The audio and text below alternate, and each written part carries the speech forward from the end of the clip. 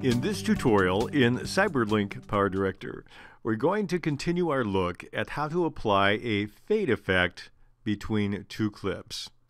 In the previous tutorial, we showed you don't have to use anything from the effect room at all. You can actually change opacity settings to get that fade effect. Now in this tutorial, we're going to go into our transition room and use that fade option, but maybe in a way that you have not used it before. I have two clips on track number 2. First is a video clip, and below it I have a music clip. We'll show you more about why we're using the music clip in a moment, but I've muted that second track for now, and so what I'd like to do is do the first exercise without sound. So let's assume we want to have a transition, a fade transition between clip 1 and clip 2. The traditional way to approach that is click on my transition room and find the fade effect. Now they're alphabetical and you can drag down till you find it, or what I like to do that's a lot faster is I widen the window and I have a search box in the upper right. I'll type the word in fade, and now I have the fade effect pop up very clearly. So I'll take and drag and drop that. It will bridge the area between the two clips and I'll get my traditional fade. If I move my playhead back and play that segment, it will fade from the one and dissolve into the second clip. Very nice and simple way to do it. But what if I want a different kind of fade? Fade to black or fade to white, for example, which are both common in video editing. The easy way to change that is to take that same clip and drag it down, not to the juncture between the clips, but at the end of the first clip. And now if I move my time indicator back and play the same segment, I will find that it will actually fade down to black in the first clip.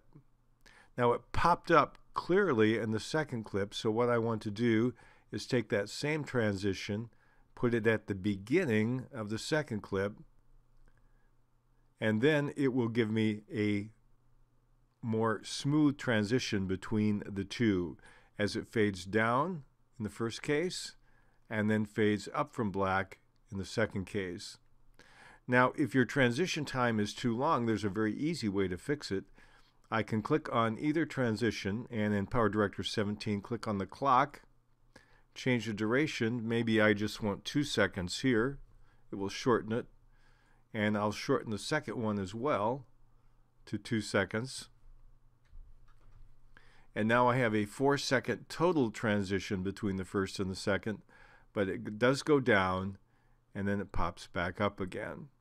And so it's an easy way to fade using a different style of fade as you attach the transition not between the clips but to the end of each of them.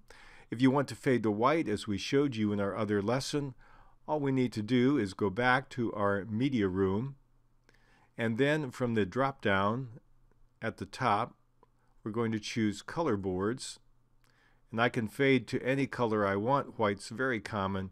I'll take and drag that on track number 1, any higher track, and I'll put it between the two clips where the fade effects are active.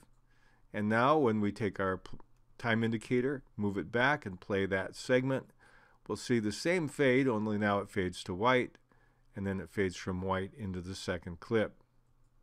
Now one of the issues with fading sometimes is if you have music tracks like these two, I'll activate them now, and you try to do a fade, the visual is nice and smooth, but the audio is not.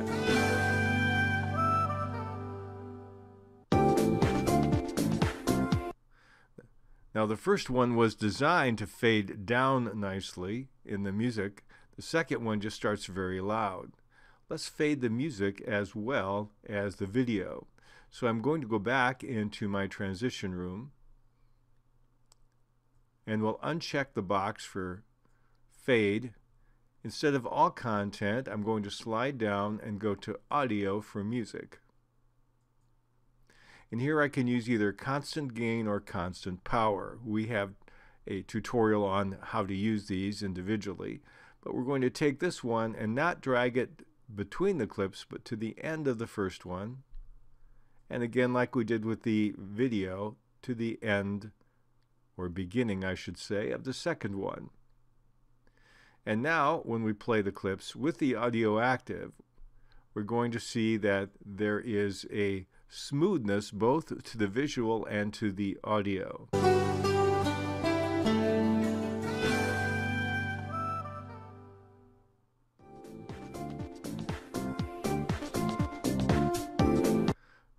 So that's one more way in which you can apply a fade effect in CyberLink PowerDirector, both to the visual track and to a music track.